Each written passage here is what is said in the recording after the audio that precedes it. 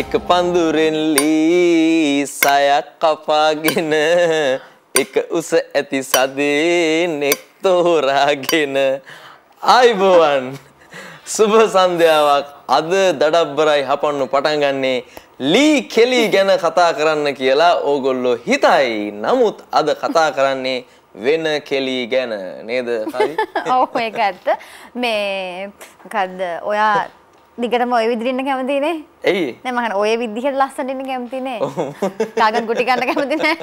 මේවා පාවිච්චි කරන එක ගහයිද මට? ඔව් ඒකනේ අවභාවිතා කරා කියලා. කියලා. ඇත්තට දැන් ඔය මොනවද කියලා අපි දැනගන්න ඕනේ. නෑ නිකන් අපිට මේවා දැක්කාම හිතෙන්නේ ලී කෙලි ගහනවා වගේනේ. හැබැයි ඊට වඩා වටින වැඩ වලට මේවා පාවිච්චි කරන්නේ.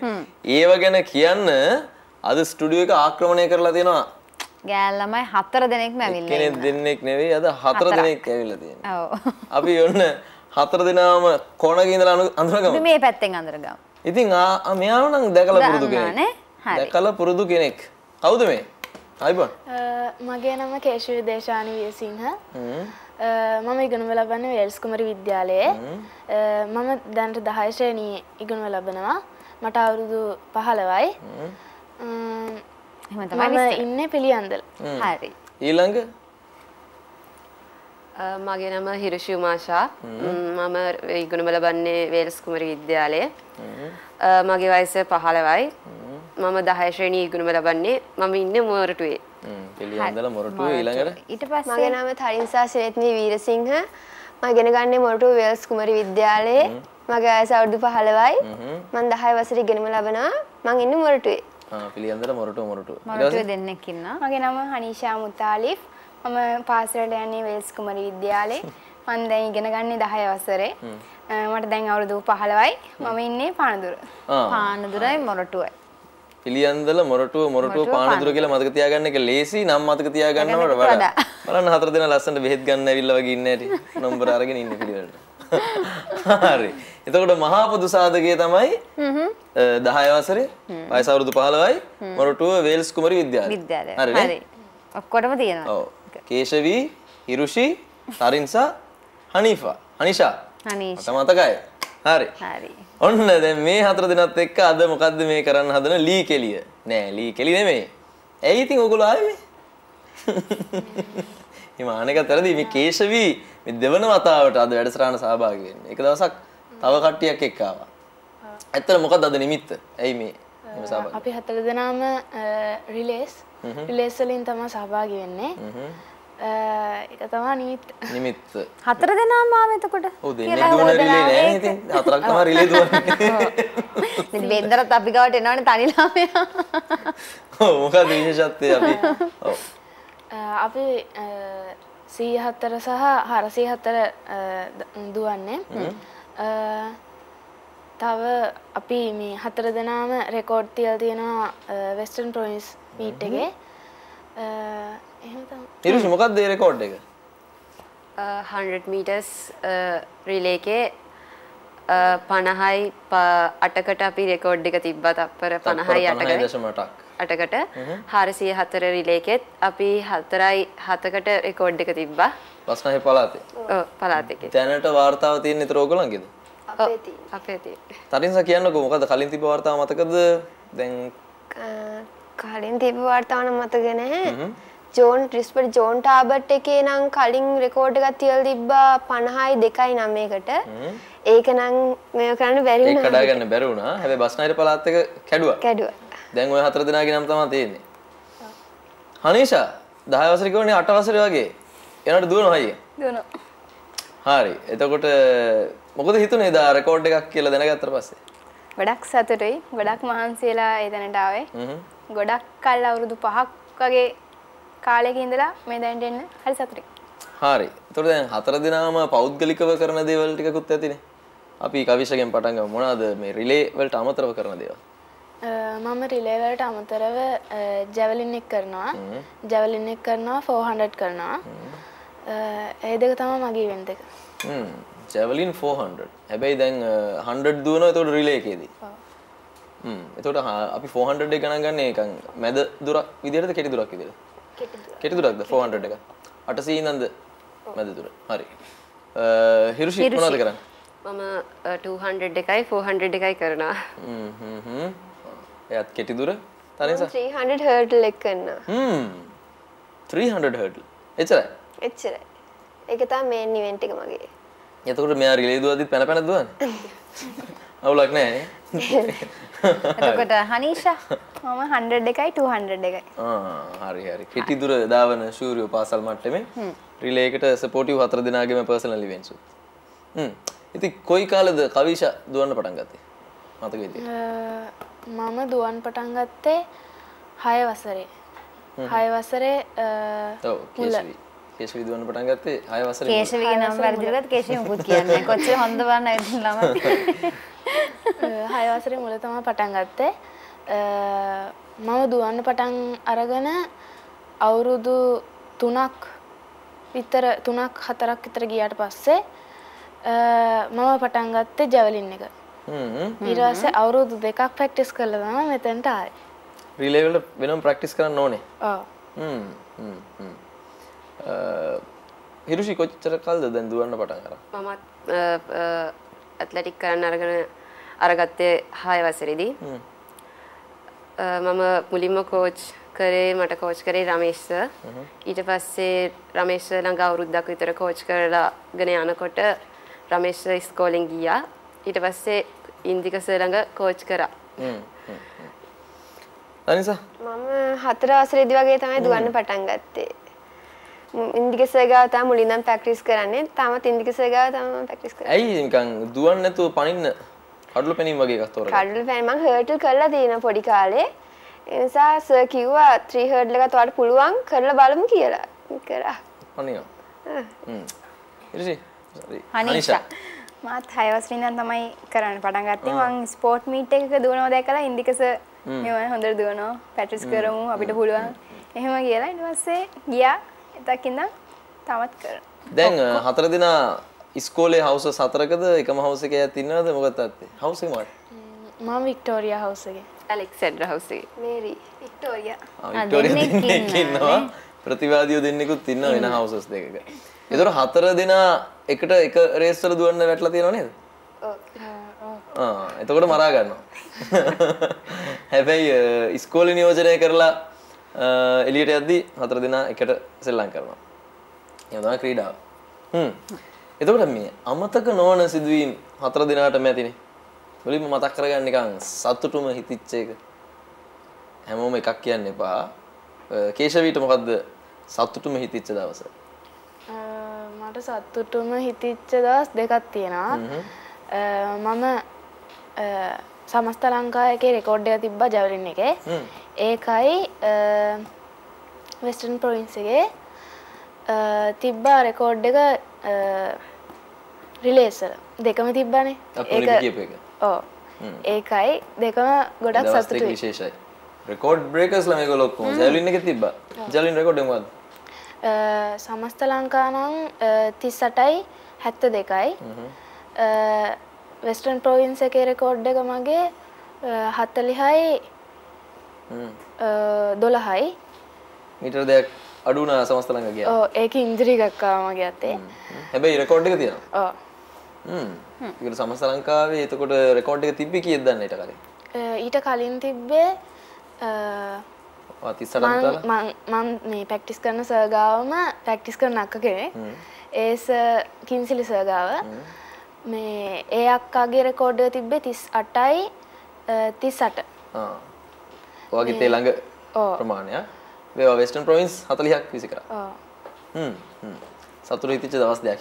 හිරුෂිට වෙස්ටර්න් ප්‍රොවින්ස් වල රෙකෝඩ් තියප එක ගැන ගොඩක් සතුටුයි. ඒක 4 දිනාටම ගොඩක් සතුටුයි අමතක වෙන්නේ නැහැ කියලා අපි දන්නවා. වෙන මොකද? අලුත් ඒවා ඕනේ. සමස්ත ලංකා ෆස්ට් ටයිම් ගියේ 4 දෙනාම. මම නම් ගියේ ෆස්ට් ටයිම්. ඒගොල්ලෝ ගිහිලා තියෙනවා. ඒක තමයි ඉතින් ගොඩක් සතුටු. කොහෙද තනක තිබ්බේ? සුගතදාසියේ. ඔයගොල්ලෝ ප්‍රැක්ටිස් කරන ඉෂු සාමාන්‍ය කොහෙද? අපි ද සොයිසයි ස්ටේඩියම් එකේ තමයි ප්‍රැක්ටිස් කරන්නේ. එතකොට වෙනස්ද ට්‍රැක්ස් නැත්නම් එක විදිහද? සොයිස් එකේ ඒ කන්ඩිෂන්ස්ම තියනවද? සොයිස් එකේ ග්‍රාස් එක තියෙන්නේ සුගතදාසියේ කාපට් තියෙන්නේ. ඔව් එතකොට වෙනස්නේ? වෙනස්. ඒකට වෙනම නේල්ස් එහෙම තියෙනවා. අපි ප්‍රැක්ටිස් කරනවා මීට් එකට කලින් දියගම ගිහිල්ලා ප්‍රැක්ටිස් කරනවා. තරින්සගේ මොකක්ද ඒ වගේ තියෙන අත්දැකීම? මං ගොඩක්ම සතුටුුනේ 300 හර්ටල් එකේ වෙස්ටර්න් ප්‍රොවින්ස් සෙකන්ඩ් වුණාම ඒකේ පොඩි ප්‍රශ්නයකට තිබ්බ ඉන්ජරි එකකුත් තිබ්බා. ඉන්ජරි එක තියාගෙන තමයි දින්නේ. සෙකන්ඩ් උනේ. ඔව්. හොඳ දවසක්. ඔව්. අනිෂා ගොඩක්ම සතුටුනේ අපි 4 දෙනාම එකට හම්බෙලා පළවෙනි රේස් එක දින්නවා. කියන්නේ හොඳ ලීඩ් එකක් තියලා එහෙම අපි පළවෙනි රේස් එක දින්නවා. ඒ කියන්නේ ඔය රෙකෝඩ් එක තිබ්බ රේස් එක නෙවෙයි. ඊට කලින් හීට්ස් පොඩි ඩිවිෂනල් මීට්ස් වල එහෙම 4 දෙනාම එකතු වෙලා හොඳ රේස් එකක් දුවුවා. ඒක තමයි ගොඩක් සතුටුයි. ගොඩක් මහන්සිලා ගොඩක් කාලයකට පස්සේ 4 දෙනා හොඳ රේස් එකක් දිවුවා. හනිෂා දැන් ඔය 4 දෙනා මේ තිබ්බ හොඳම වෙලාව 4 දෙනාගේ හොඳම කාලයේද ඔය රෙකෝඩ් එක නැත්නම් ඊට වඩා හොඳ කාලවල දුවලා තියෙනවද ඊට කලින් වෙන ඕල් අයිලන්ඩ් මීට් එකේ ඊට වඩා හොඳ කාලයක් දිවුවා. දැන් හනිෂා කියනවා ගොඩක් මහන්සි වෙලා තමයි මෙතනට ආවේ කියලා. අපිට මේ මහන්සිය ගැන විස්තර කරන්නකෝ හනිෂා.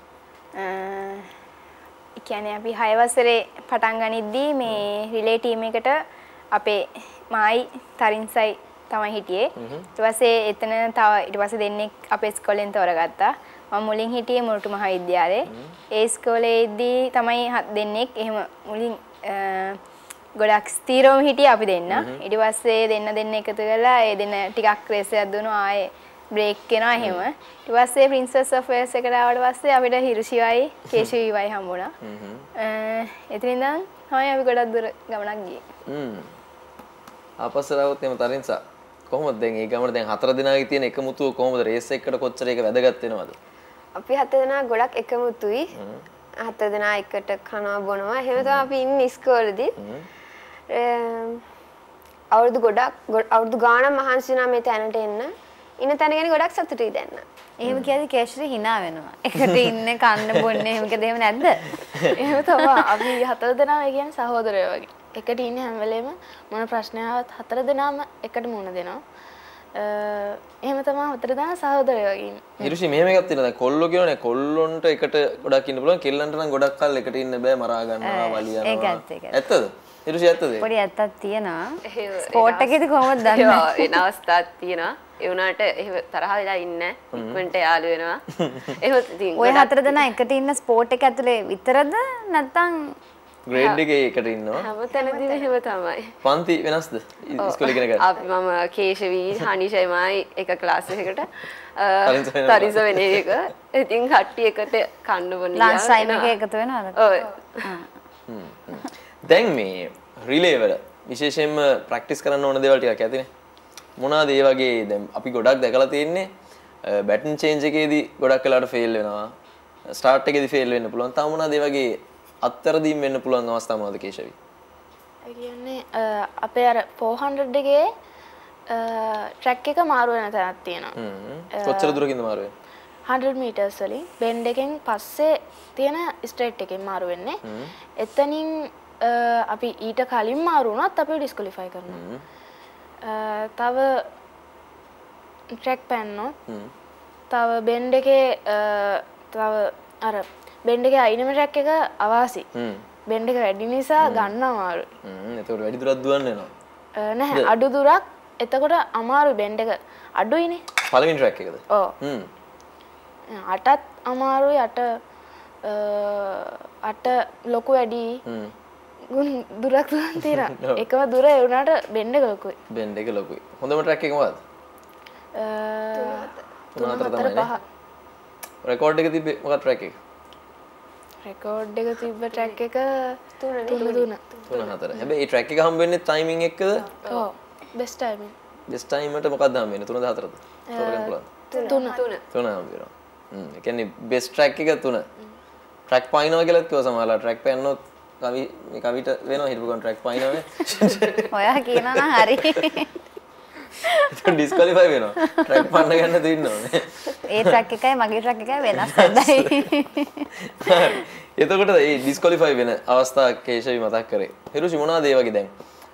එහෙම ඩිස්ක්වොලිෆයි වෙන දේවල් කරන්නේ නැතුව උනත් හොඳ තරග කාලෙට එන්න බැරි වෙන අවස්ථා මොනවාද සමහර වෙලාවට? සමහරක් වෙලාවට බැටන් එක චේන්ජ් වෙදී වැටෙන්න පුළුවන්.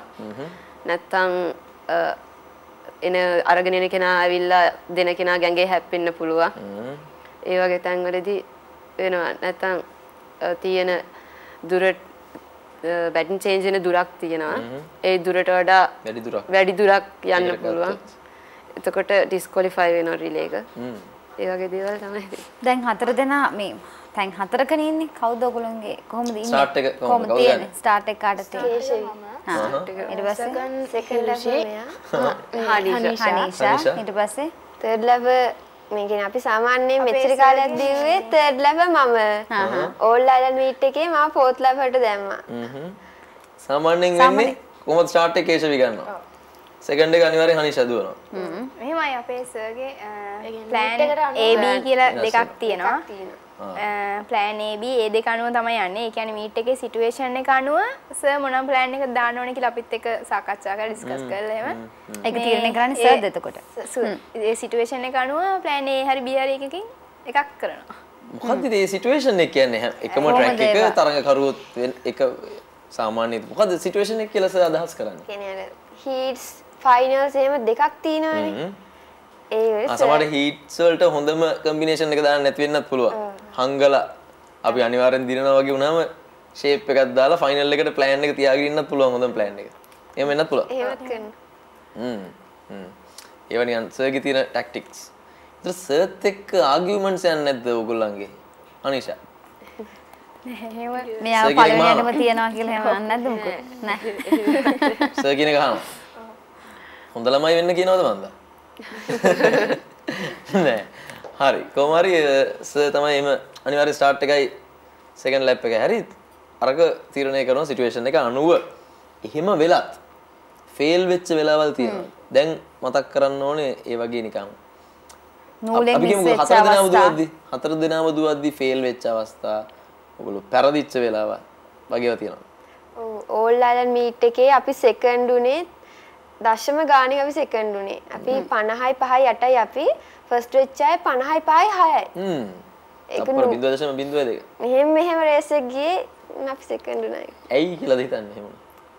අපේ බැටන් චේන්ජ් එකේ පොඩි අවුලක් ගියා. First එක්කෙනාගේ second එක්කෙනාගේ. එතනින් එහෙම යන්නේ ඉතින් කොතනද කියලා හරියටම කියන්න බෑ හැමෝගෙම. හැමෝම උපරිම try කරනවා ඉතින්. දිනන්න try කරා. ඒවා මිස්ටේක්ස් ඒ වෙලාව වෙන්න පුළුවන්. හොඳයි මේ මිස්ටේක්ස් මග අරවගෙන කොහොමද ජයග්‍රහණය කරා යන්නේ පදක්කමක් ලැබුවම තියෙන සතුට කොහොමද මේ හැම දෙයක්ම කතා කරන්න බලාපොරොත්තු වෙනවා මේ බ්‍රේක් එකෙන් පස්සේ මේ දඩබ්බරයි හපන්නු. අද දඩබ්බරයි හපන්නු වැඩසටහන අපි කරන්නේ දුවන කෙල්ලෝ 4 දෙනෙක් එක්ක මවක් දාලා පහක් කියන්නද? ඔයා වතුර අදිනේ කියනවා ඒත් කවන්නේ ඒ වගේ දෙයක් හරි කවන්නේ. හරි දැන් මේගොල්ලෝ මේ දුවන අයනේ. ඇයි අපි මෙහෙම මේ ඉඳලා තියන්නේ? දුවන්නද කියන්නේ මේක ඇතුලේ. අපි පුළුවන් තරම් දුරට මොනවා හරි කරලා පෙන්නන්න කියමු. හරි නම් මේව කරමු. හරි. ස්ටාර්ට් එක ගන්න එක මේ කේශවි. ඔව් කේශවි. කේශවි කොහොමද ස්ටාර්ට් එක ගන්න? හිරුෂි ඉන්නවා කේශවි ඉන්නවා. ඔව් කේශවිනේ ස්ටාර්ට් එක ගන්න ඇත්තටම. ඔව්. කොහොමද ස්ටාර්ට් එකේ ඉන්නේ? අපිට සුට්ටක් පෙන්නන්න අපේ ගෙදර ඉන්න නංගිලා මල්ලිලාට. ස්ටාර්ට් එක ගන්නේ සාමාන්‍ය කෙටි දුර දාවන කරන විදිහටම නේද? කොහොමද ඉන්නේ කියලා පියවර මැනගන්න විදිහත් එක්ක. මම නම් එක එක්කෙනාගේ උසානෝ වෙනස් වෙනවා. එතකොට මම ගන්න මෙහෙම මේ විදිහට. කොහොමද ඒක මැනගත්තද? කොහොමද ඒක පොඩ්ඩක් පෙන්නමු. හංගලා පෙන්නන්නේ. මේක බලාගෙන ඉඳලා කියන්නේ මෙතන ලයින් එක කියලා ගත්තා. රයිට් අපි ගමු මේ කාපට් එකේ එජ් එක තමයි ලයින් එක කියලා. එතකොට පියවර මැනගත් මොයිස නැමුලිද? 1යි 2යි 3 දෙවෙනි එකෙන් L එකට තියාගත්තා. ඊට පස්සේ ඔක තමයි ඉන්න විදිය. on your mark get set dong ද කොහොමද වෙන්නේ කමාන්ඩ් එක? සර්සෙන් එළවෙන් සර්සෙන් වෙන් go the don't ද එඩි දිනවා. හරි අපි එකක් පොඩ්ඩක් බලමු. මේක සර්සෙන් වෙන් right හරි. ඊටසේ පෙන්න right. thank you කේශවි. දැන් ඔක්කොම 4 දෙනාම දත මැදගෙන ඉන්නවා දිනන්න. හරිද? කේශවි ඩෝන් ගන්න කලින් පයින්නවා. තව chance එකක් හම්බ වෙනවද? නෑ. දැන් හම්බ වෙන්නේ නැද්ද? ඉස්සර දෙපාරක් දුන්නා නේද? දැන් ඒක නැහැ. දැන් ඒක නෑ. කෙලින්ම ඒ කියන්නේ ඒක වෙනස් වෙන්නේ අපි දැන් ඔය ඉන්නවනේ කට්ටිය අපිට දැන් සංඥාව දෙනෙක් කට්ටිය ඉන්නනේ. ඒ කට්ටියගේ හොඳ අනුව තමයි. හොඳ අනුව. රයිට් ඒගොල්ලෝ අනුව ඒක ඩිපෙන්ඩ්. ඒගොල්ලෝ කියන්නත් පුළුවන් තව chance එකක් දෙන්න. හොඳ කට්ටිය ඉන්නනේ. ඒගොල්ලෝ කියන හා මේ තව එක chance ඒක රූල් ඒතන අනිත් එකක් අය නෑ. ප්‍රශ්නයක් ඇති කරන්නේ නැද්ද? අනිත් තරම්කරු. ෆයිනල්ස් වල නම් සාමාන්‍යයෙන් දෙන්නේ නැහැ සෙකන්ඩ් chance එකක් කෙලින්ම ඩිස්ක්වොලිෆයි කරනවා. හීට්ස් වල හම්බ වෙනවා බොහෝ විට හම්බ වෙනවා හීට්ස් වල. දැන් අපි හිතමු දැන් මම ඉස්සලා කිව්වා වගේ 4 දිනක් දත මැදගෙන ඉන්නවා දැන් ෆස්ට් ගහන්න කේශවි පනිනවා. අනිත් 3 දෙනාට මොකද වෙන්නේ? අම්බෝලු. ගම කෑවනේ කියලා හිතනවද? බනිනවද මොකද්ද? එහෙම වෙලා නැද්ද? එහෙම වෙලා නැහැ. එහෙම ඒ වුණා. වෙන්නත් තිබා. ඕල් අයිලන්ඩ් එකේ වෙන ළමයෙක්ගේ අතින් එහෙම වුණා. මං ඒකට බය වෙලා ස්ටාර්ට් එක ටිකක් ලේට් වෙලා ගත්තා. ඒකත් එක්ක අර ටයිමින් අඩු වුණේ. ඔව් එතකොට ලොකු ප්‍රෙෂර් එකක් මෙයාට තියෙනවනේ. ස්ටාර්ට් එකේදී. ලොකු රෙස්පොන්සිබිලිටි එකක් තියෙනවා මෙයාට. නේද? ඒ කියන්නකෝ ඇත්තටම. ඔයාට තියෙන ඔයා කියනවා නම් ඒක හොඳයි. ඔයාට තියෙන ප්‍රෙෂර් එක කොහොමද? ඔයාට තියෙන වගකීම මොකද්ද? ඇත්තටම මං නිසා මේ 3 දෙනාගේ මහන්සිය අපත යනවා වගේ එකක්. ඒ අර ඩිස්ක්වොලිෆයි කරලා. ඒ පැන්නොත් නේ. පැන්නොත් ඩිස්ක්වොලිෆයි වුණොත් මගේ අතේ තනිකර වැරද්ද. මොකද ගන්නේ එතකොට සතියක් විතර අඬන නෑ අඬන්න එහෙම වෙලා තියෙනවද වට නෑ කිව්වනේ. අඬන්න වෙලාවලුත් අඬන්න එහෙම වෙලා අඬන්න ඕන නෑ. නිකන් මැඩෙනවා නේ. හරි මම කියන්නේ ප්‍රෙෂර් එක කොහොමද? එතකොට පාත් එක්කවත් කතා කරන්න හිතෙන්නේ නෑ. මගේ අතේ වැරද්ද කියලා හිතෙන තමන් දන්න නේද මම කියන්නේ වැරද්දක් වෙන්න කලින් දැන් ස්ටාර්ට් එකේ ඉඳද්දි ඔයාට ලොකු වගකීමක් තියෙනවා. ඒක කොහොමද ඔයාලට දැනෙන්නේ? ඒකට පරිස්සම් වෙනවද? කොහොමද ඔයා පරිස්සම් වෙන්නේ? පැනෙන්නේ නැතුව. ඉඳලා අනිත් කට්ටිය ගත්තට පස්සේ ඒත් එක්කම ගන්නවා. ඒ කියන්නේ පයින් නැතුව ස්ටාර්ට් එක දුන්නාට පස්සේ ගන්නවා. හොඳට අරකට ඇහුම්කන් දෙනවා. සමන් දීම තියෙන්න ඕනේ. එතකොට හරි පොඩි ગેප් එකක් නේ තියෙන්නේ. සැරසෙන් වේන් ඩෝම්. ওই තුන අතර ગેප් එක තීරණය කරන්නේ සංඥාව දෙන කෙනානේ. නෑ එහෙම ඒක තියෙනවා. නිශ්චිතයි හරියටම. නිශ්චිත කාලයක් තියෙනවා ඒකට. මොකක්ද ඒ කාලේ? හරියටම වෙනගන්නේ කොහොමද ඒක හරියටම යාගේ? ඔයගොල්ලෝ දැන් එහෙම ප්‍රැක්ටිස් එකක් තියනවද? ඒ රිද්ම් එක ඕගලන්ට හුරුයිද? පුරුද්ද? ඒක හුරුයි දැන්. එහෙනම් පයින්න විදියක් නැහැ නේ කවුරුත්. නෑ ඒ ටෙන්ෂන් එක අනුව ඒක එහෙම වෙනවා. හැමෝම බලන්නේ ස්ටාර්ට් එකේ ස්පීඩ් වෙලා හොඳට දුවන්නේ. මේගොල්ලෝ අනේ ගේම් පනවලා නෑ. තප්පර දශම ගාන හරි ඉස්සර වීම වැදගත් වෙනවා. වැදගත්. හරි ඒ යාගේ ස්ටාර්ට් එකනේ. එයා දැන් ඔන්න ස්ටාර්ට් එක හරියට අරගෙන දුවගෙන ආවා. හනීෂා ඉන්නවා ඊට පස්සේ. හනීෂා එහෙම මැනගෙන බිම දිගා වෙලා නෙමෙයි ඉන්නේ. මාකර් එකක් දාගන්නවා. එන්න ඉස්සරහට. එතෙන්ට එන්න. දැන් අනිෂා තමයි ඉන්නේ. දැන් මොකද්ද ඔයාගේ මාකර් එකක් දාගන්න කියන්නේ මොකද්ද? අර පැත්තට ෆේස් කරමු. මාකර් එකක් දාගන්නවා. ඒ කියන්නේ තියලා අපේ ස්ටෙප්ස් ගානක් තියෙනවා. මේ අපිට තියෙනවා yellow lane එකක්. ඒ lane එකේ ඉඳලා අපිට පිටිපස්සට දාගන්න පුළුවන් අපේ ස්ටෙප්ස් ගාන. කීයක් විතර යන්න පුළුවන්ද? දැන් මෙයා අපි 104 කියලා. ඔව්. මෙයා 100ක් දුවලා නෙන්නේ. ඔයාලට 50ක් එහාට යන්න බෑනේ. බෑ. ඔව් කොච්චර දුර යන්න පුළුවන්ද? අඩි කීවර කීපයක්? ඒක එන එක තමයි. මේ අපේ yellow lane එකේ ඉඳන් මම නම් ස්ටෙප්ස් 17ක් දානවා ඔයාට. 17ක්. ඔව්. මගේ ස්ටෙප්ස් 17ක්. එතකොට කේශවි මගේ ස්ටෙප් 17ක් දාලා එතන මේක ප්ලාස්ටර් කැලක් කලවනවා. කේශවි ඒකට දුවන් එද්දි මම දුවන්න පටන් ගන්නවා. එතකොට ඒ ස්ටෙප්ස් 17 තියෙන්නේ කේශවීගේ මීටර් 100ද නැත්නම් ඔයාගේ 100ද? කේශවිගේ මීටර් 100. ඒතර කේශවීගේ මීටර් 100න් පියවර 17ක් කියන්නේ මීටර් කීයක් විතරද? මීටර් එකක්. මීටරයකට වැඩිනේ. වැඩි දෙකක්. පියවර 17ක් කියන්නේ? මගේ පියවර 17ක්. මොහොම පියවර 17ක්. හරි මේ පියවර 17ක් කියන්නේ අපි කියමු මීටර් 3ක් විතර කියලා. මීටර් 2ක් 3ක් අතරනේ. දෙකක්. එතකොට මෙයාට 98ක් විතර දුවන්න හම්බෙන්නේ. නේද? හරි. ඔන්න බැටන් චේන්ජ් එක.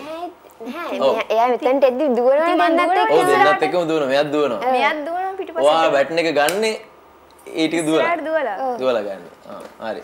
එහෙනම් දුවලා දෙන්න පෙන්නන්න කොහොමද දුවන්නේ කියලා. දුවලා. දුවන්න කියන්නේ අපි ඒක හරි නේ. යන විදිහ action එක අපිට පෙන්නන්න. පෙන්නන්න. මේ බැටන් චේන්ජ් එක වෙන්නේ කොහොමද? දැන් අපි අර පැත්තට නම් දුවන්නේ. කේශවි එනවා. කේශවිගේ දකුණු අතේ දයෂ්ටේ තියෙනවා. ඔව්. හැමතිස්සෙම හැමෝම දකුණු අතේ තියාගන්න ඕනේ නෑ ඒකේ තියෙනවා මේ එක. මාරු වෙනවා. හුරු එක. Tamanne හුරුවත පාවිච්චි කරන්න පුළුවන්ද? එහෙම බෑ. වමෙන් ගන්න ඕනේ. මෙයාම මම ගත්තත් දකුණින් ගන්නවා. රයිට්. අපි බලමු බැටන් චේන්ජ් එක කොහොමද වෙන්නේ කියලා. හරි. පිටිපස්ස බලනවද හනිෂා නැද්ද? නෑ බලන්න. බලනවා. නෑ බලන්න.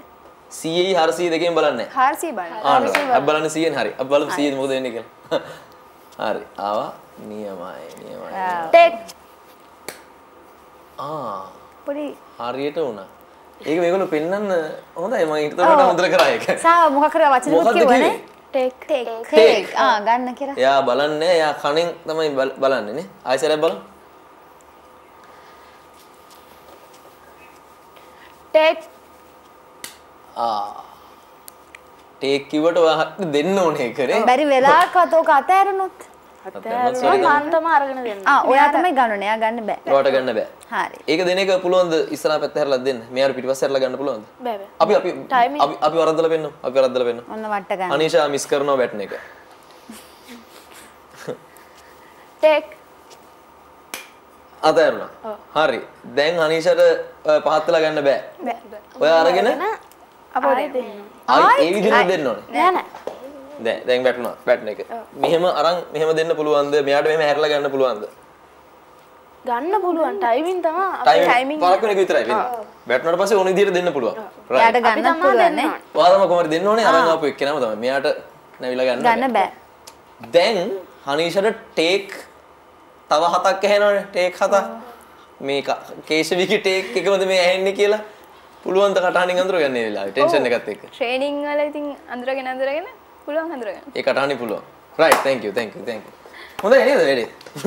හරි. ඊට පස්සේ හනීෂා දෙන්නෙත් ඒ විදිහටමද? තරින්සට දෙන්නේ ඒ විදිහටමයි. තරින්සත් ඒ විදිහටමයි. හරි. 4 දෙනාට හිතෙන විදිහට වැඩිම ප්‍රෙෂර් එක තියෙන්නේ කාටද? ෆෝත් ලෙපට හිත. අන්තිම එකනට. කේශවී හිතන්නේ ෆෝත් ලෙපට. මටත් ටෙන්ෂන් එක තියෙනවා. පළවෙනියටයි පළවෙනියටයි 4 දෙනාටම ටෙන්ෂන් එක තියෙනවා. වැඩියෙන්ම තියෙන්නේ ෆෝත් ලෙපට. දෙවෙනියට තියෙන්නේ මට. මොකද මම ඩිස්මිස් වුණත් ඔක්කොම ඉවරයි. ෆෝත් ලෙපට කොහොම හරි අර අන්තිම ඉවර කරන්න ඕනින්ද යාට ටෙන්ෂන් එක වැඩි. ඒක දැන් මුල 3 දෙනා හොඳටම කරලා ෆස්ට් විදියට අරගෙන ආවොත් එහෙම. දැන් පළවෙනියා හොඳටම ලීඩ් එකකුත් තියෙනවා නම් ෆෝත් ලැප් විදියට දැන් ඔය දෙන්නම එන් කරනවානේ. එතකොට තියෙන විශ්වාසය කොහොමද හිරුෂිට තියෙන විදියට? 3 දෙනා කලින් 3 දෙනා හොඳටම වැඩේ කරලා දැන් ඔයාට ෆස්ට් ප්ලේස්ම තමයි අරන් දෙන්නේ. ඔයාට තියෙන්නේ මොකක්ද? එතකොට මටත් තියෙන්නේ ෆස්ට් එකටම එක අරගෙන යන්න. ඔව්. එතකොට තියෙන ප්‍රෙෂර් එක අඩුයි. ඔව්. තරින්ස දැන් මේ 3 දෙනාගේ මොකක් හරි ෆේලිය එකක් හින්දා ගෙනල්ලා දෙන්නේ තර්ඩ් වගේ වෙලා. එතකොට ඉතින් ප්‍රෙෂර් එක ගොඩක් වැඩි ඒ වෙලාවට. පුළුවන් උපරිම කරලා කොහොම හරි දිනන්න තමයි ඒලා try කරන්නේ. අර දෙවනිය උනානේ එක සැරයක් නේ. ඔව්. ඒ වෙලාවේ ෆස්ට් ලැප් එක ඉවරුනේ කී වෙනියටද? ෆස්ට් එකට තමයි. ෆස්ට් ලැප් එක ෆස්ට් ප්ලේස්. ඔව් මගේ ඔයගොල්ලෝ රේස් එක සෙකන්ඩ් ප්ලේස් වෙච්ච වෙලාවේ. ෆස්ට් ලැප් එක ෆස්ට් ප්ලේස් වුණා. ෆස්ට් ලැප් එක ඒ විදිහටමයි යන්නේ. හැම මේ එකකම දැන් බෙන්ඩ් එකත් එක්කනේ ගන්නෙ. බෙන්ඩ් එකත් එක්ක ගද්දී බෙන්ඩ් එකේදී ඉස්සර කරන්න අමාරුයි. බෙන්ඩ් එකේදී ඉස්සර කරන්න අමාරු නිසා ඒ ප්ලේස් වල ඒ ලේන් වලම යනවා. එහෙමමයි. ඔව් එහෙමමයි කියන්නේ. සෙකන්ඩ් ලැප් එකෙන් වෙනස් වෙනවා. තර්ඩ් ලැප් එකෙන් ප්ලේසස් වෙනස් වෙනවා. ඊට පස්සේ බෙන්ඩ් එක කැරකිලා ආවම ෆෝර්ත් ලැප් එකෙන් කීයද කියලා හොයාගන්න පුළුවන්. එතකොට ඔයගොල්ලන්ගේ පෙරදිච්ච තරංගේ ෆස්ට් ලැප් එකේ එමම ගියා හොයන්න බෑ කවුද ෆස්ට් කියලා. සෙකන්ඩ් ලැප් එකේ මොකද උනේ? සෙකන්ඩ් ලැප් එකේ සෙකන්ඩ් එක තමයි ගියේ. සෙකන්ඩ් එක තමයි ගියේ. අර බැටන් චේන්ජ් එකේ පොඩ්ඩක්. අවුල මොකද්ද දාවිච්ච අවුල? ටේක් එක කට්ටිය ගහනනේ. මෙයාට මගේ එක ඇහුන්නේ නැතුව අත් දැම්මේ නැහැ. ඊට පස්සේ හයි ටේක් කිව්වා. ආයි ටේක් කියලා තමයි දුන්නේ. ආයෙත් තමයි ඉස්සෙල්ලා ඇහුවේ නේද? ආ ප්‍රශ්නේ හරිනේ. හා ටේක් එක. නමක් කියන්න බෑද? හනි කොහොම හරි දෙන්න ඕන. මොකක් හරි කියන්න නේ ඕන. නම කියන්න පුළුවන් නේ. හනි කියන්න පුළුවන් වාට ඉතින්. හනි කියලා හරි කවන්න දෙනවා. ටේක් කියලා වුණාද ගණින් බං කියලා කියනවනේ ඒ වෙලාවේ. එහෙම ඔයගොල්ලන්ට ඒ වගේ දේවල් පාවිච්චි කරන්න පුළුවන්. මම කියන්නේ නමක් එහෙම බැයිද? ඔව් සර් ඇහෙන්නේ. සර් ඇහෙන්නේ. ඒකනේ. හරි. ඊට පස්සේ දිගටම ඔය දෙන්න සෙකන්ඩ් එක තියාගෙන ගියා. නෑ. කවුද තර්ඩ් ලැප් එක කරේ? මොකද උනේ ඊට පස්සේ? ඒකම ෆස්ට් කරා බෙන්ඩ් එකේදී. ඒකෙත් බෙන්ඩ් එකේ ෆස්ට් කරා. ඔව් එච්චර ලීඩ් එකක් දුන්නේ නැහැ. ළඟ. ඔව් ළඟ ෆස්ට් එකට ගෙනල්ලා දුන්නා ෆෝර්ත් ලෙවල්ට. ආයි ෆෝර්ත් එකෙන් ආයි ෆෝර්ත් එකෙන් ගියා. තප්පර 0.2 එහම තමයි ක්‍රීඩාව නේ. මොනවද වෙන්න බැරි ක්‍රීඩාව ඇතුළේ. හරි. එහෙම හරි ජොලි වැඩක් නේ. තනියෙන් දුවනකොට වඩා කට්ටියත් එක දුවද්දි ජොලිද නැත්තම් ඒක භයානකයිද ඒක පොඩ්ඩක්? ගැම්මෙන් දුවන්න පුළුවන්. ඒ කියන්නේ රිලේස් වල තමයි ගැම්මක් තියෙන්නේ. රිලේස් වල තමයි ගැම්මක් තියෙන්නේ. අර හතර දෙනාම එකතු වෙලානේ කරන්නේ. ඉන්ඩිවිජුවල් ඉවෙන්ට් එකට වඩා අරකේ හරි ආස ඒක කරා. සහ 8 දිනක් අතර තරඟයකට වඩා මේක 32ක්.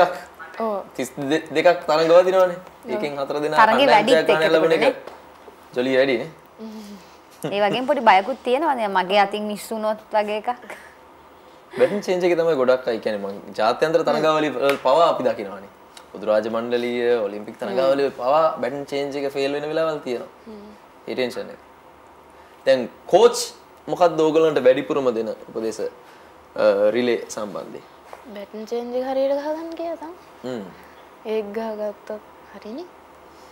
දැන් බැටන් චේන්ජ් එකෙන් පස්සේ දැන් ස්ටාර්ට් එකේදී ෆස්ට් ලැප් එක එයාට ගැම්මක් අරන් එහෙම පනින්න පුළුවන් නේ. ඕගොල්ලන්ට එක තැන ඉඳන් දුවන්න වෙන්නේ මීටර් 100 නම්. ඒක කොහොමද දැනෙන්නේ ඔය තුන් දෙනාට? කවිෂට හම්බ වෙන ඒ පුෂ් එක හම්බ වෙන්නේ නැහැ ඕගොල්ලන්ට. ඒ අපි ඉරියව්වක් තියෙනවා. ඒ ඉරියව්වෙන් ඉඳලා දුවද්දී එහෙම ලොකු අවුලක් නැහැ. ඔව්. මේකත් අරගෙන. ඔව්. ප්‍රැක්ටිස් කරන්නේ ඕගොල්ලෝ හැමතිස්සෙම බැටන් එකත් එක්කද දුවන්නේ? බැටන් එක අරන් දුවද්දී ඒක බාධකයක් වෙන්නේ නැද්ද? ඒක මගාරව ගන්න මොන හරි කරනවද නැත්තම්? බාධකයක් නම්. දැන් මේකට තාම සැහැල්ලුයි නේ. බර කොච්චරද දන්නේ? ග්‍රෑම් 50ක් විතර. ග්‍රෑම් 50ක් විතර. බර නැහැ. මේකට හුලං බදන එහෙම ප්‍රශ්න නැද්ද? නැත්තම් අරන් යන්න ඕන හරි විදිහක් තියනවද මේක අල්ලගන්න? මෙහෙම අරන් ගියොත් අවුල්ද නැත්තම් මෙහෙමද අරන් යන්න ඕනේ? කොහොම අරන් ගියොත් ඊළඟ කෙනාට දෙන්න අපහසුයිනේ. ඒ නිසා මෙතන බැටන් එකේ කොනෙන් තමයි අල්ලන්නේ කියලා තියෙනවා. මැද්දෙන් අල්ලුවොත් එහෙම හරියට දෙන්න බෑ. ඒකත් හරියට අල්ලන් යන්න ඕනේ නේ. ඔව්. කියන්නේ ගානට දෙන්න ඕන බලලා අත බලලා ගානට දෙන්න ඕන උතන. අපි ඒක උඩිනුත් දෙනවා යටිනුත් දෙනවා දෙවිදිහක් තියනවා නේද? ඔව්. අපි ඒක බලමුද මේ දෙන්නගේ? හරි. අපි හිරුෂි සහ තරින්සා අපිට පෙන්වන්නකෝ කොහොමද මේ දෙවිදිහට බැටන් චේන්ජ් එක කරන්නේ කියලා. හරි. අපි බලමු කොහොමද ඒ බැටන් චේන්ජ් එක වෙන්නේ කියලා. රයිට්. ඔන්න දුවනවා. ටෙක් ඔමෙන්. අත් දෙක අපි මුලින්ම උඩට දෙන විදිය බලලා පස්සේ යටින් දෙන විදිය බලමු. ආයි. Tech right. එතකොට උඩින්. ඊළඟ විදිය. ටෙක් ඒත් දෙවිදිහම අරයාගේ අත එකම විදිහට දෙන්නේ. අපි සාමාන්‍ය ඕගොල්ලෝ පාවිච්චි කරන්නේ මොකද්ද? අපි උඩ එක තමයි අපි පාවිච්චි කරන්නේ. ඇයි ඒක ලේසි. ඒක ලේසි. දෙවිදිහම ගන්න පුළුවන්. ඔව් ගන්න. සාමාන්‍යයෙන් පාවිච්චි කරන්නේ උඩු එක තමයි. අද ඔයගොල්ලෝගේ කෝස්ලට නැති ප්‍රශ්න තමයි අපිට තියෙන්නේ. අපිට මොකද තියෙන අපි ප්‍රශ්න දැන් දන්නේ අපි ඔය තරඟ බලනවනේ. ඔව්. අපි ඔයගලන්ට බනිනවත් ඔයගලන් නෙමෙයි ජාත්‍යන්තරේ බනිනවනේ ඔය බැටන් චේන්ජ් එක අවුලුනොත්. අද අපි මේ ප්‍රශ්න ඔක්කොම විසඳ ගන්නවා දැන් අහලා. දැනගෙන බනින්න පුළුවන් නේ ඒකයි. බනිනව නෙමෙයි හැමෝම රටක් නියෝජනය කරලා මේ වගේ තරඟ වදිනකොට හැමෝටම ආශිර්වාද ඔයගලන්ට හම්බ වෙනවා. අපි ප්‍රේක්ෂක ප්‍රතිචාරات ගැන කතා කරමු. මේ බ්‍රේක් එකෙන් පස්සේ මේ දඩබ්බරයි හපන්නු. හරි අද අපි එකතුලා ඉන්නේ අද නිකන් ප්‍රෝග්‍රෑම් එක නමත් මට වෙනස් කරන්න දැන් දුවන කෙල්ලෝ හතරක් සමග වගේ එහෙම එකක් හිතෙන්නේ නැද්ද ඔයාලට නිකන් වෙන්දර අපි කියන්නේ දුවන කෙල්ලෝ හතරක් සමග දඩබ්බරයි හපන්නු හරි හරි ට්‍රැක පැන ගන්න නැතුව කරන්න ඕන සෙල්ලමනේ මේක ට්‍රැක් එකේ දුවන්න ඕන සෙල්ලම දැන් අර ට්‍රැක්ස් දෙකක් තියෙනවා කියන්නේ ග්‍රාස් ට්‍රැක් එකයි කාපට් එකයි කොහොමද මේ වෙනස කාපට් එකේ වැදිලා එනවා කාපට් එකේ ඇතුළට නේල් එක බහැලා වැදිලා එනවා ඒක සපෝටිව්ද වැඩේට හොඳයි ග්‍රාස් එකේ දුවනට වඩා ග්‍රාස් එකේ පුෂ් එකක් නැද්ද පුෂ් එකක් නැහැ කියන්නේ වැස්ස දවස් වලට හරි අමාරුයි මඩ ස්පයිකුත් එතකොට තෙත් වෙනවා ග්‍රාස් එක ටිකක් අමාරුයි හිරුෂි කොහොමද නේල්ස් චේන්ජ් වෙන්නේ ඒ දෙකට කාපට් එකේ දුවනවා නම් කාපට් නේල් කියලා පොඩි නේල් එකක් තියෙනවා ඩ්‍රවුන්ඩ් එකේ ග්‍රාස් වල දුවනවා නම් ග්‍රාස් වලට ඩ්‍රවුන්ඩ් නේල් කියලා ටිකක් දිග නේල් එකක් තියෙනවා.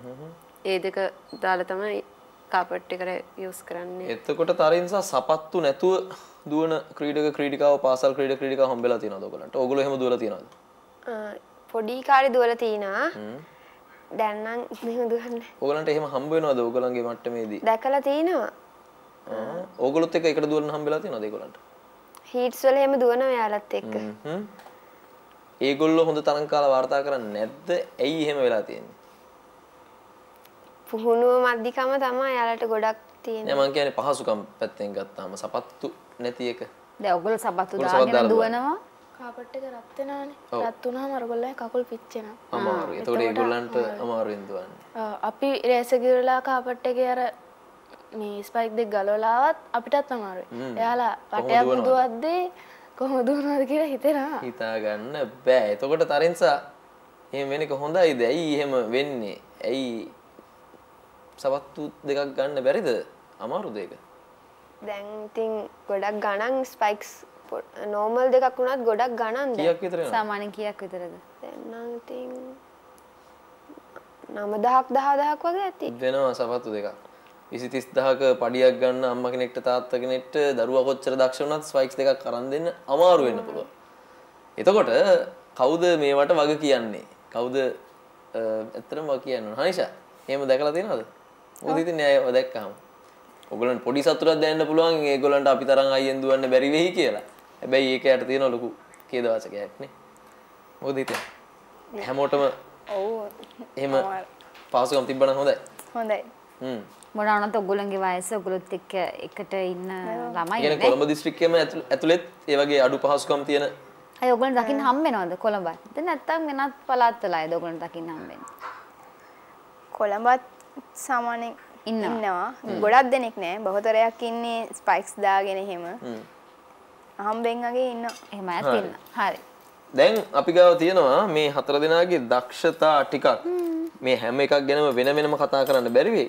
අපි ටිකක් ඉක්මනට පෙන්නගෙන යන් මෙන්න තියෙනවා කේශවි ලබාගත් පදක්කම්. මතකද මේ මොනවද කියලා නිකන් කෙටියෙන් කිව්වොත් එහෙම? මීට වඩා ගොඩාක් ඇති ගෙදර නේ? තියෙනවා ගෙන. හරි. ගෝල් දෙකක් තියෙනවා. ඒ දෙක ජෝන් ටාපට් එකේ, සිල්වර් එක ඒකත් ජෝන් ටාපට් එකේ. රිලේස් දෙකයි ජැවලින් එකයි. මේ පදක්කම්. අපි බලමු ඊට අදාළ සහතික ගොඩක් තියෙනවා කේෂිට මතකද මේවා මතක් කරන්න ඉක්මනට? ඔය ජූනියර් නැෂනල් එකේ ජැවලින් එක.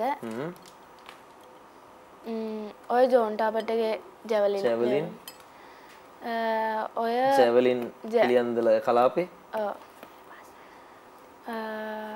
ඔය ජැවලින් එකේ කලර්ස් හම්බුන එකක්. ඕල් අයිලන්ඩ් එකේ ජැවලින් එක. ජැවලින්. වෙන 404. 404 ඕල් අයිලන්ඩ් එකේ. All island. ඕල් අයිලන්ඩ් එකේ 104. ජෝන් ටාපට් එකේ 404. ආයි 404 තියෙනවා. ඒක කලර්ස්. කලර්ස්. ඔයත් 404. මෙන්න ආයි 104. 404 රිලේම තමයි මේගොල්ලෝ දුර දෙන. කවිය අතේ මොනවද තියෙන්නේ? මගේ ළඟ තියෙනවා හනීෂගේ. ජයග්‍රහණ පදක්කම්. හරිද? 4ක් තියෙනවා. මොනවද මේ කියලා මෙහෙම කියමු අපි. ජෝන් ටාබට් එකේ රිලේ එකේ 104 එකේ ගෝල්ඩ් මෙඩල් එකයි 404 එකේ සිල්වර් මෙඩල් එකයි තියෙනවා. හරි. 2018 බස්නාහිර පළාත් එකේ 3rd place මෙඩල් එකක් තියෙනවා. ජෝන් ටාබට් 2019 3rd place මෙඩල් එකක් තියෙනවා. ෆාතිමා හනිෂා මුතාලිෆ් පැරණි තරඟ වාර්තාව අභිභව ඇති මොකද්ද මේ? 2018 54. 54. කියන්නේ කීවසරද? 6. 6දී. 104 third 104 first 404 first 404 අර කියපු සාතිකම නේද? කේශවි කියපුවම තමයි මේ. 104 404 104 අපි තව පදක්කම් තියෙනවා. අපි බලමු හිරුෂිගේ පදක්කම් ටික ඔන්න මගේ අතේ තියෙනවා. හිරුෂි මතකද මේ මොනවද කියලා?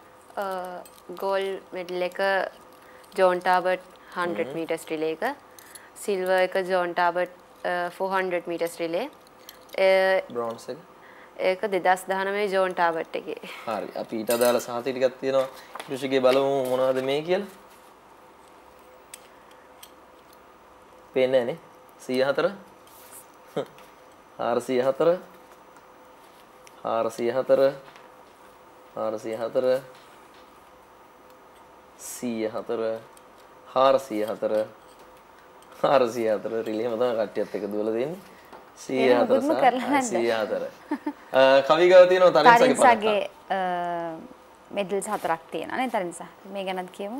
ගෝල්ඩ් මෙඩල් එක ජෝන් ටාබට් එකේ 100 රිලේ එකේ, සිල්වර් එක ජෝන් ටාබට් එකේ 4 රිලේ එකේ. ඒක 2019 ජෝන් ටාබට් එකේ 3rd place එක. අනිත් එක 2018 බස්නාහිර පළාත් එකේ 3rd place එක. හරි. ඊට අදාළ සහතික තියෙනවා. පැරණි තරග වාර්තා අභිබවල තියෙන තරින්සා මේ මොකද්ද? ඔය රිලේ එක 54. 2018. ඒ වගේම සහතිකයක් තියෙනවනේ. හනිෂා අපි දෙන්න තමයි ඒ කාලේ ටීම් එකේ හිටියේ. රයිට්. මෙන්න 404ක් 404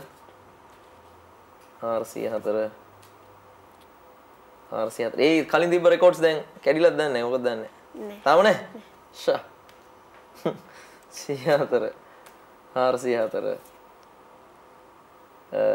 අන්න හර්ඩල්ස් එකක් තියෙනවා 300 meter hurdles 404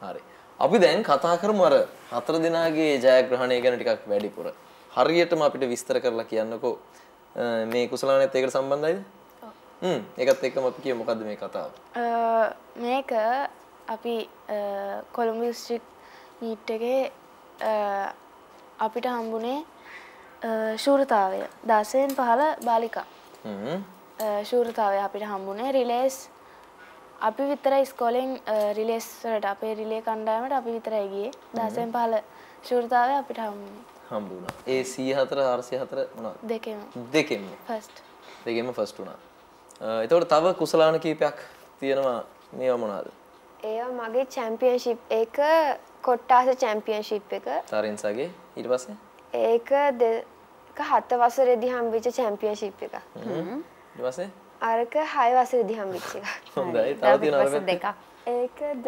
2020 චැම්පියන්ෂිප් එක අරක 5 වසරේ චැම්පියන්ෂිප් එක හරි හනිෂා වැඩක් දෙනවා අර නැගිටලා ගිහලා අර බෝල් එක ගන්න පුළුවන් නේද දුවනේ කිව්ව චුට්ටයි විදින්න බැරිද ඔක්කොම අරන් එන්න බෝල් එකම අරන් එන්න හරි හනිෂා අරන් ආපු හින්දා අපි තරින්සට දෙමු බෝල් එක බෝලේ අව තුන් දෙනාටම දෙන්නකෝ එක එක ගන්න බෝල් එක දීලා වාඩි වෙන්න හනිෂා තුන් දෙනාටම ඔව් හරි වාඩි වෙන්නකෝ හරි ඔයා එක බෝලයක් ගන්න තරින්සා දෙන්නකෝ බෝල් එක මේ පැත්තට එවනවද ඔව් හරි අරයට වැඩක් දුන්නානේ එයාට දුන්නානේ ඒක කේෂවිටත් ගද්ද හරි බෝල් එක තියන්නකෝ මෙතන හරි බෝල් එක දෙන්නකෝ දැන් ඔන්න තුන් දෙනාට මේ කණ්ඩායමටම තියෙන්නේ කණ්ඩායමක් ඉදිරියෙන් තරම් කරන්න ප්‍රශ්න තුනක් තෝරගෙන තියෙනවා ඊට අදාළ උත්තර දෙන්න පුළුවන් කාටද කියලා බලමු හතර දෙනාට පොදුවේ තමයි ප්‍රශ්න යොමු වෙන්නේ හරි අපි මුලින් බලමු මේ කේෂවි තෝරගත්ත ප්‍රශ්නේ 10 අංක 10 අපි බලමු අංක 10ට අදාළ ප්‍රශ්නේ කවුද උත්තර දෙන්නේ කියලා කියන්න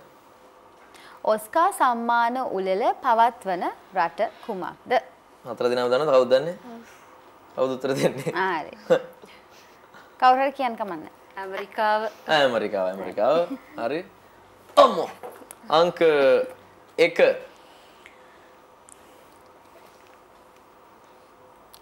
වැඩිම බිම් ප්‍රමාණයක් ඇති රට කුමක්ද අපේ වරන් තිබ්බේව විකුණුවා ෆින්ලන්තේ තරින්සා උත්තර දුන්නා ෆින්ලන්තේ වැඩිම බිම් ප්‍රමාණයක් තියෙන්නේ තරින්සාගේ ප්‍රශ්නයට කවුද උත්තර දෙන්නේ අංක 8 නේපාලයේ භාවිතා වන මුදල් ඒකකය කුමක්ද අනිෂා රුපියල් නේපාල් රුපියල් හරි ලේසි තරම්ද ප්‍රශ්න තුනනේ හරි මේව තමයි මේගොල්ලෝ ටීම් එකක් විදියට ගොඩක් දේවල් දිනලා තියෙන්නේ ප්‍රශ්න වැඩිත් හරි දැන් හතර දිනාගේ ඉස්සරහට තියෙන ටාගට්ස් මොනවාද හීන මොනවාද ඉස්සරහට ලබන අවුරුද්දේ දැන් මේ අවුරුද්දේ තියෙනවා දැන් ස්පෝර්ට් මීට් වලින් පටන් ගත්තාම දිගටම තියෙන රිලේස් සමස්ත ලංකා රෙකෝඩ් එක තමයි කොහමද තියන්න ඕනේ ඒතර ජෝන් ටාබට් වල තිබ්බනේ ඔයගොල්ලෝ රෙකෝඩ් එක ඒක සමස්ත ලංකාවේ නැද්ද නෑ ඒක නෑ ජෝන් ටාබට් එකේ රෙකෝඩ් එකක් තිබ්බේ නෑ වෙස්ටර්න් ප්‍රොවින්ස් තමයි තිබ්බේ රයිට් හරි හිරුෂි රෙකෝඩ් බ්‍රේක් කරන්න තමයි ඉතින් ගොඩක් ආස මේ අවුරුද්දේ ඊට අමතරව තව මොන හරි හින තියනවද ඉස්සරහට කරන්න ඕලල් සබන අවුරුද්දේ දුවනවට අමතර මොන හරි හින තියෙනද ඔයගොල්ලෝගේ නැද්ද ලබන අවුරුද්දේ ඕලල්ස් ඊට පස්සේ ක්‍රීඩා දිගටම කරනවා තරින්සා රිලේස් වලින් ශ්‍රී ලංකන් රෙකෝඩ් එකක් තියන් තමයි බලාපොරොත්තු වෙන්නේ. ඒ වගේම හර්ටල් එකේනුත් ඉස්සරහට යන්න බලාපොරොත්තු වෙනවා. ශ්‍රියානි කුලවංශ අපිට මතක් වෙනවා තනින්සව දකිද්දී. හරි. අනිෂා ටීම් එකක් විදියට ඉස්සරහට ගිහිල්ලා ක්‍රීඩාවෙන් උත් ලංකාවටත් මෙඩල් එකක් අරගෙන ඒ වගේම අධ්‍යාපන පැත්තෙන් උත් ඒකත් බැලන්ස් එකේ තියලා විශ්වවිද්‍යාලේ යන්න තමයි. ගෙදරින් කැමතිද අනිෂා ස්පෝර්ට්ස් කරනවට? ඔව් කැමතියි. උදව් කරනවා. හතර දෙනාට මේක වගේ කැමතියි. හතර දෙනාට මේක තුලා පුළුවන් දැන් මතක් කරන්න තියෙන කට්ටිය මතක් කරන්න. කාටද ස්තුතිවන්ත වෙන්නේ මේ වෙලාවේ? ඇත්තටම මෙතනට එන්න ලොකු හයියක් උනේ පොඩි කාලේ නම් මගේ අම්මා. එයාට පස්සේ බ්‍රයන්ස්. එයා තමයි මට ජැවලින් එක මුලින්ම පුරුදු කරේ.